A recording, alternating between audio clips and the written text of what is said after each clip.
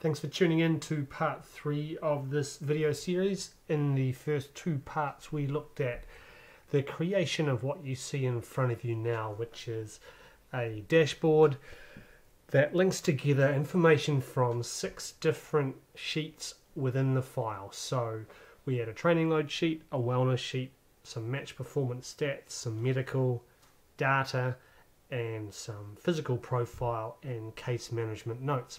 So all of that stuff was pulled in using different techniques as illustrated in the 2 previous videos. On my YouTube channel you can see these 2 videos, number 97 and number 96. As you can see, there's about an hour's worth of stuff there to walk through to get to that point. Now all the way through those videos it was assumed that you had a little bit of skill in Excel, because right at the beginning it was straight into it, extracting information and creating charts, some of them which were a little bit tricky with some tricks and stuff involved. Now if you haven't got those skills it can be pretty hard to follow along these videos, and so I've got a couple of series of videos that could help with that. If you are straight up in S&C and you're dealing with gym loads and GPS data and things like that, then this could be the one for you.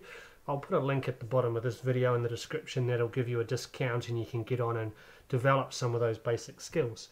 If you are more of a performance analyst and you're more used to dealing with match stats and things like that, then this course could be for you instead. That is on the videoanalyst.com's website. So either way, it's that fundamental skill that allows you to get on with it and do some of these kind of cool dashboardy projects.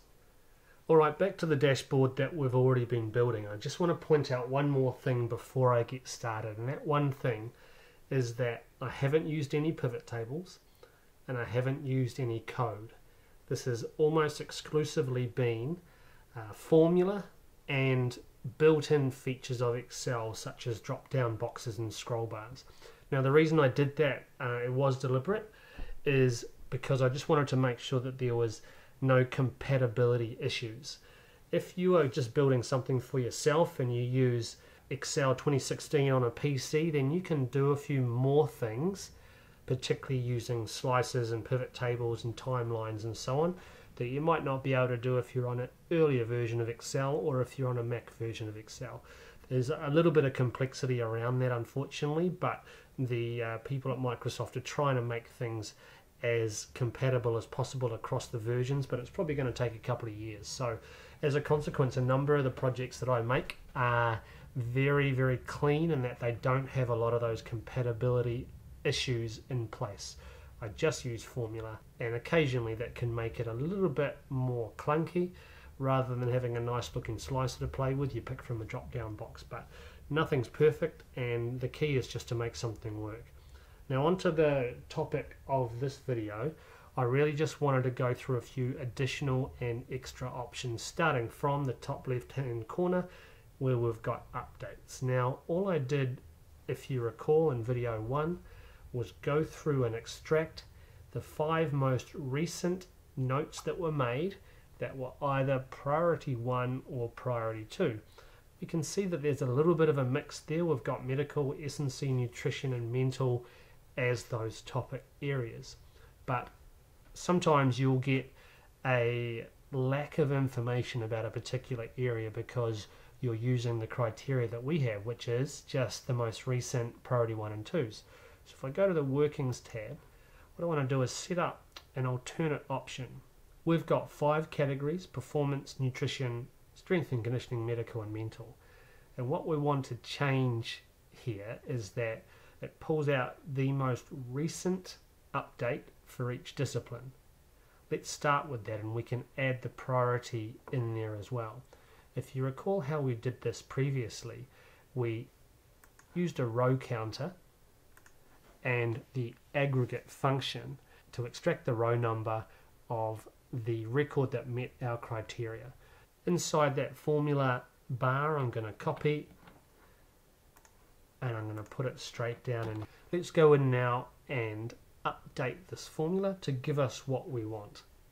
If we read it, if you remember, aggregate takes the largest row that doesn't have an error in it. That's what number 6 means.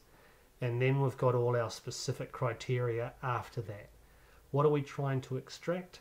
We're trying to extract the row number that has the athlete name in it. We did -4 because there was some heading rows and blank rows in the table. Now we get into the key piece, which is our criteria. The criteria has to have the athlete name equals, in this case, Amy Johnson, and the priority level as less than 3. I am going to change that. I think in the table we called it focus, and this I've called it area, so I apologize for that inconsistency. And we want it to equal performance. In all cases, rather than referring to a cell, I just want to make sure I pull in the most recent, and so that is 1, the largest row number that meets our criteria, and it's going to pull that in like that. If we drag down, let's see if we get row numbers that seem like they make sense. This looks good to me, and so I think what we can do is once again just capitalize on our earlier work by copying and pasting the formula and modifying it. Use the format painter here, double click and send it down, drag it across, a little bit of editing,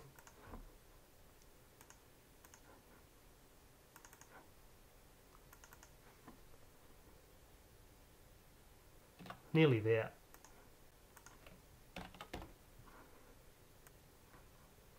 Don't forget to edit it. We want it linked to our new row number. And the comments that I've made were very generic just because I wanted to make sure I had the right information being pulled through. So we can see this is performance feedback, nutrition feedback, S&C, medical and mental. If we decided that we also wanted to include the priority level as a criteria, we could do that. We can go up here and copy what we've already written before and put it down the bottom here. We've added a new criteria that says it must be from our specified area, which is performance in this case, as well as being related to this athlete name, as well as being priority 1 or 2. So we can see in this instance the most recent performance comment was a long time ago, and so you do have to decide whether you want to do that or whether your previous method was actually better. Most recent comment, whether it's priority 1, 2 or otherwise. Let's go in and edit that. Let's include priority 3 updates and see if we get things a little bit more recently. Anyway, hopefully what you're doing is seeing that you can set things up however you like. Now we've got 2 grids. We've got most recent P1 and P2 updates regardless of area, and this is the most recent from each area. I'll just edit this. So there are our 2 options. On our dashboard, what we could do, it's not going to be pretty, but I'm just trying to show you functionally how this might work. Let's go into the data validation settings. Normally when I go into list, I'll point to a range of cells or a named range, but I could avoid that if I wanted to and simply type something. I could type all areas, or I could type something like that, all areas or recent P1 and P2. And when I do so, they're just the 2 options that present themselves. Let's put that in there.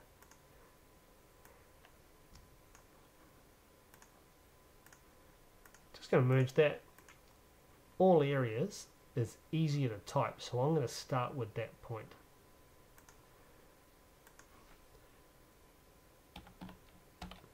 If this cell here, don't forget to lock it with the F4 key.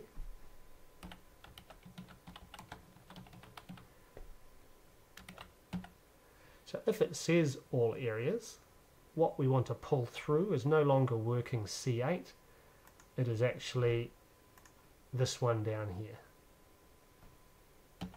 If it's the other one, definitely want working C8.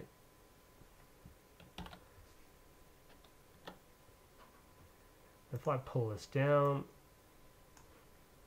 it'll copy that across. Because I have zoomed out a little bit, it shows up as hashes because it's too big to fit into the cell. If I blow things up, we can see that it sorts itself out. So sometimes those date formats need to be formatted in a different way. So let's try that. So we could do Control-1 here and do custom. And instead of 4 digits for year, we could just do 2. Now it fits pretty comfortably, and so sometimes little changes is all that it takes. Now if we look across here, we've got the same direct cell reference. And so this one was column C, and this one was column D. So we can pull this across, although we will have to adjust the date.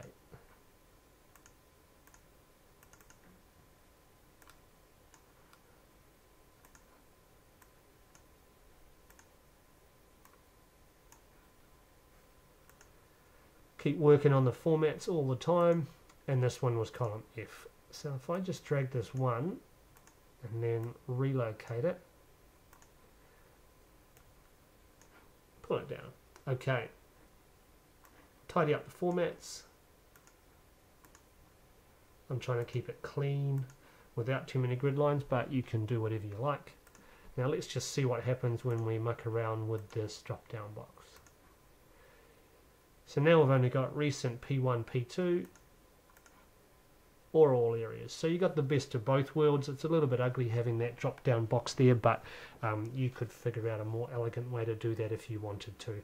Either way, the functionality that I was looking for is now in place, so I think that's pretty cool. Let's go down here. We've got probably the biggest chart on the dashboard, and rightly so, is match performance, because that's what it's all about. Let's add some data to that, because it's a lot of real estate being taken up by a chart that's only got a small amount of information. So on the working sheet, I've done a little bit of stuff already. What I've done is the average opponent rating. I may not have explained that too much, so let's insert a comment. A comments box appears and I can write something, and normally I'd do this for myself or for another user's benefit, and in this case what it's saying is average score for our players against this opponent. And in the second one I'm going to put a comment as well, simply saying that what is the average score for our players in this game. So just this game, not all the other times we've played this team. And so those two reference points might be useful. If someone doesn't score as well as they're used to scoring, it may be because the opponent is a very good team, or it may be because everyone had a bad day that day and therefore their performance was actually better than average with regard to the rest of their teammates. So those reference points is what I want to plot. Let's do that. On the dashboard we can go to the chart, select it and choose select data. At the moment it's got series 1. We can edit that. Now we need to give it a label because we're going to be adding a different series and we want to make sure that it's clear. Let's put opponent average.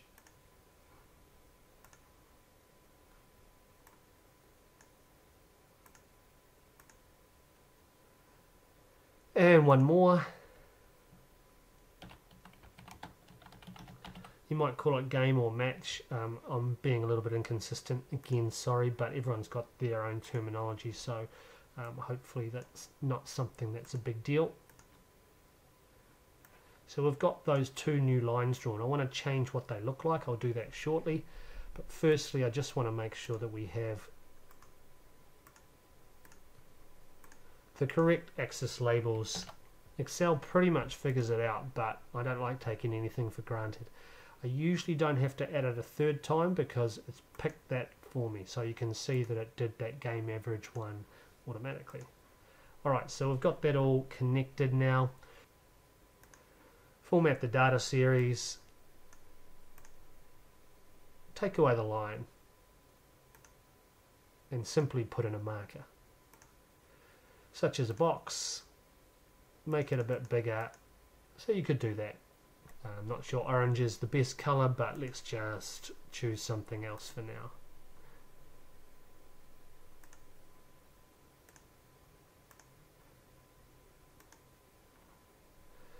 Second option that you could go for is simply to have a very, very light and even a dashed average line. Now this is where you need to get your consistency right. So because my grid lines are in there and they're the same color, this reference marker isn't super visible because it kind of gets lost and it's relatively straight. We've got a box with no line, and we've got a line that's very thin and very faint and dashed, so there's no illusion as to what's the important bit. Because I haven't added a legend, I need to do that now. Go into the design tab for that, and we can do it all from this menu here. I like to put my legend at the bottom and make sure everyone knows that that's what's going on. So we've got everything in place now. You might put data labels on, but at the end of the day I think what we've got here has already added some information. So what we can have a look at, particularly in these middle three games, Sharks, Storm and Warriors, that Amy has performed above the team average, which is the dash line, and significantly above the average score that's normal against these three opponents. Whereas in the two endpoints, the Tigers and the Blues, much closer to the team average. So those reference points add some useful context to what is otherwise just a chart. I want to skip down to the medical section now. Something I want to do to this chart here, the availability score chart. For a start, we don't have a legend saying what this is, so let's do that now.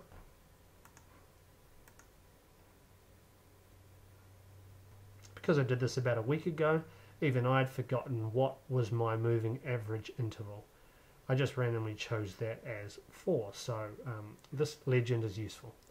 Next thing I want to do is, now that I've decided that's how big my chart's going to be, I'm going to draw a line on there. And so very simply, in the Shapes tab, right along this one grid line, I'm going to draw a line.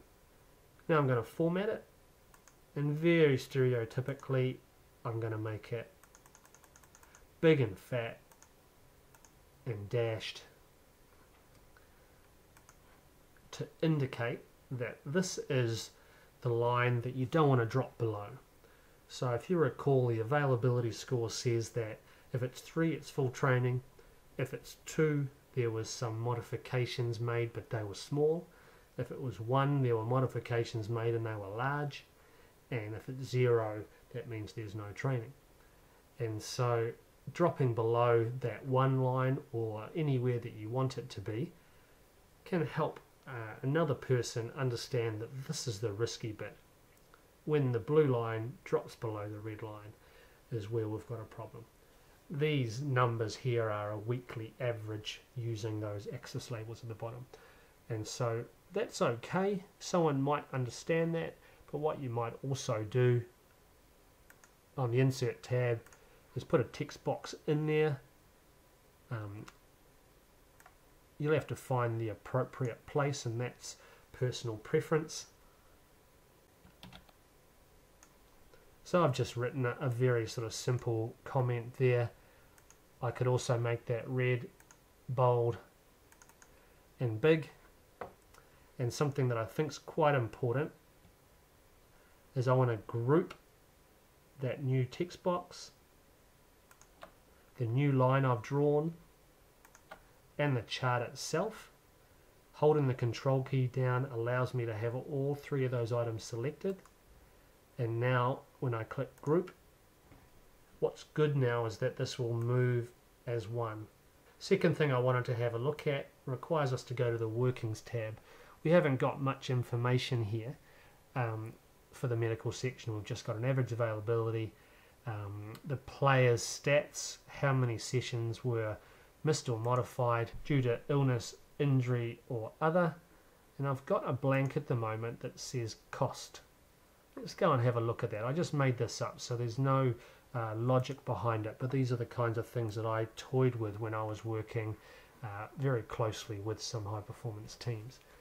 So I wanted to get a score about what was the cost of injury, and I made up some numbers that said if there was a partial modification made to a session, the cost of the illness or injury that led to that was 0.4.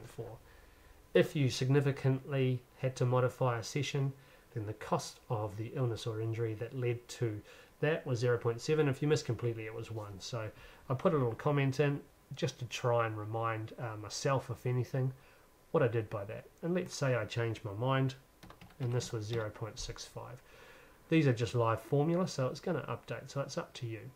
But what I wanted to show was that what was the cost of some of these injury groups and what was the cost of different sites. And so across a team, these stats can be quite interesting. To present some information on the dashboard is tough here because you've got a lot of categories and you can't produce them all. So let's just say we're going to find up the top the highest group. So we could do this in a couple of ways. I'm going to do it the slow way to make it easy to understand.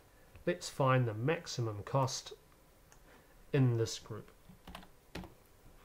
Let's assume that there's no duplicates because that then requires a different formula and it's a little bit more complex, but for now it's easy.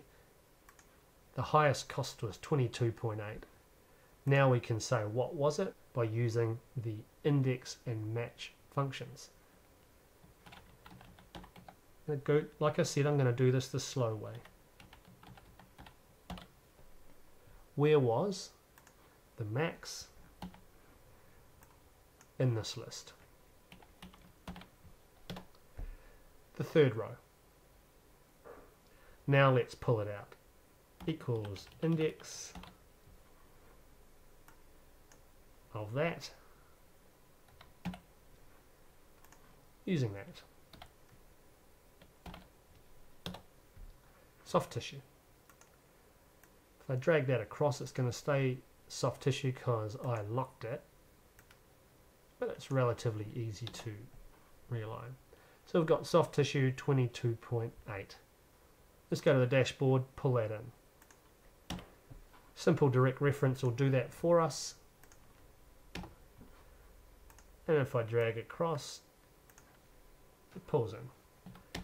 Highest sites, we're going to do the same thing again. This time let's pull in 3. So max is great if you just want to pull out the highest one. If you want to pull out second highest or third highest, you have to do it a little bit differently, but Excel can figure this out without a problem. Once again, I'm going to do this the long way. Alright, firstly, let's find out what the largest value is. There is a function called large. We want to look in this array here. I'm going to lock it because I hope to drag this down. And I want to find the largest one. Let's drag this down. We get 15.4, 8.05 and 1.7. We know that's right because we can see it. Because in this particular case I skewed the data just to make it obvious. So we've got groin, hip, thigh and knee. Same thing as before, we need to find out where in the list this item occurs, and we can then use that in our index function. It's easy to just do it up here next to it, equals index. What do we want to index? Well, we want the site. Lock it, reference to our row cell, and we can pull out thigh. Pull this across, do a little bit of an update by dragging our cells around. We want cost here 15.4, we should get 805 and 1.7, so we can now link that up to our dashboard sheet, easy as you like. The other thing I wanted to have a look at was using a count function. Found out that there were 132 sessions that this player had attended. I'm just doing a percentage here that says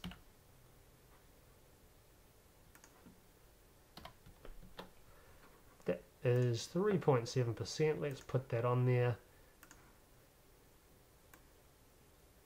and copy. And so we can see that 28% of sessions were affected by injury for this player.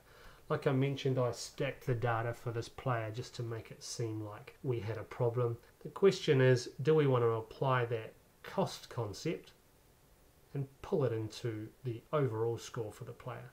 What was the missed session cost for this athlete due to all reasons? Now we can go back to the workings to figure this out. So we could do it here if we like. Or we could do it over here. So let's just say a direct link 25.2. So that's using our scoring system, even though there was a total of 46 sessions missed or modified due to injury, the cost was 25.2. And so some of this information is useful. It depends on the methods that you choose. So I haven't done a lot of formatting here. I'll do a little bit now, but otherwise I'm just going to leave that as is, possibly with a little box around is a good way to make it stay a bit tidier. Last thing I want to have a go at is the wellness and load. Now everyone's getting a little bit tired of training load concepts probably, but nevertheless it's pretty popular stuff. So let's go to the workings and try and figure out what we could do if we wanted to add some information to the workload and wellness section. A really obvious thing that we could do is look at percent change from the previous week. So that's pretty easy. That's really just saying this week minus last week.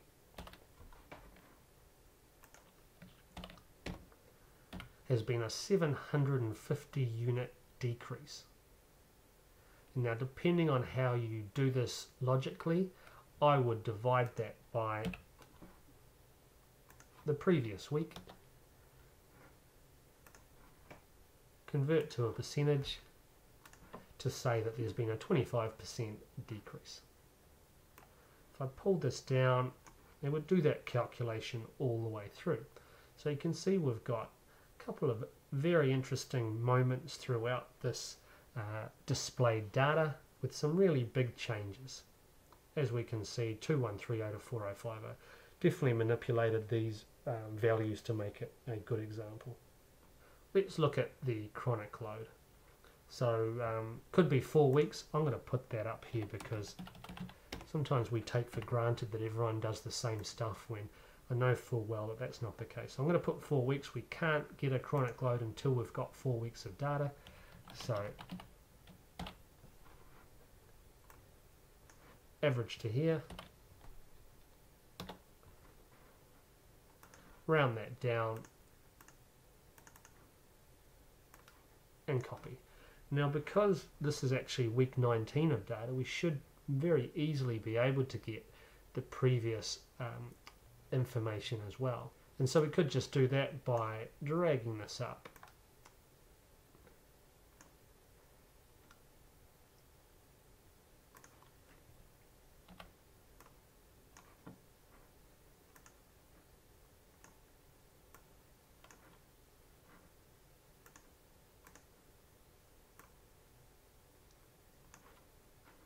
And so we don't need to pull this all the way to the top, but what we do need to do is make sure that we have the data that we need. I'm going to grey them out a little bit. They're really just for us to be able to do that percent change in chronic load calculation across all 4 weeks. if we did choose to scroll all the way back to week 1, then they wouldn't work and they'd give us some errors. So we do have to be a bit careful, and it's not perfect, but that's okay. Now I want to do something else here because availability and workload are pretty closely linked. Yeah, now we've got the data already calculated, so it's just a lookup. It's not complex at all. We need to look up the availability score, which we've calculated down here. I'm going to lock that with the F4 key. We need to find the correct week by matching whatever's in this cell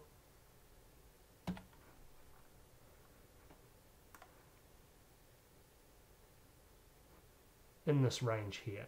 And so I'm using the F4 key all the way through just to make sure that I don't get any errors when I drag down. And so we've now got 3 reference points there: chronic load, percent change, availability. And I put a comment for myself, so let's see what it is. What has been selected on the dashboard? Alright, so we did this before. Let's try and figure out where we might put a drop down box. It's not immediately obvious. So I'm going to just put it up here on the grey title bar. Let's go back to the workings. Selecting these 3 options. I'm just going to call it list of load labels. It's not particularly descriptive or useful, but just keeps things rolling along. Now on the title bar, data validation list, because I've made a named range, F3 brings those names up on a PC. We can just choose it, and so it's pretty easy now. Chronic load, percent change, availability. Now I've abbreviated that, so it might be worth us on the workings tab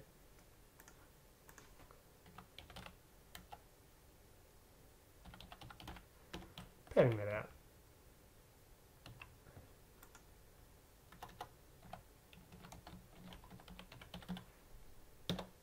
And making a little bit more descriptive. Let's go back to the dashboard. We can see, because it's a cell reference, that all our text changes are now visible. Alright, so we've got availability currently selected. What I want to do is add that as a custom label. So on the bar, you could do it on the line, but I think the bar is more appropriate. Right click, add data labels. At the moment it's just adding that number, and I don't think that that's required because we can already see that from the axis. So format data labels opens up a little menu here. At the moment it's got value as the ticked box, but I'm going to choose value from cells. Finder appears. We click. We go to workings. I'm going to drag that down. It's blank at the moment, but we'll sort that out in a second. Now I'm going to untick value, and it'll all disappear for us. Alright, let's do the workings now. What was selected? Availability was selected. We could use an if equation, or we could use a choose equation. It doesn't really matter too much. There's plenty of ways to do it. But let's just say index is the way to go. We want to index this lot based upon a match of whatever's here. Don't forget to lock it with our headings.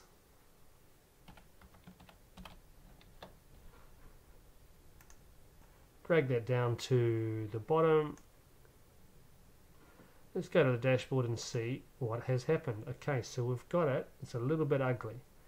We could go back to the workings and format it to 1 decimal place. and that's improved a bit. It's not really telling us what that number is, so we might have to put a custom label like we did down here. That red line denotes the risk zone. So let's try that. Insert text box, put it up here. With the box selected, I go to the formula bar and I click equals. I'm going to click one cell above, which is blank at the moment, I understand, but it won't be for long.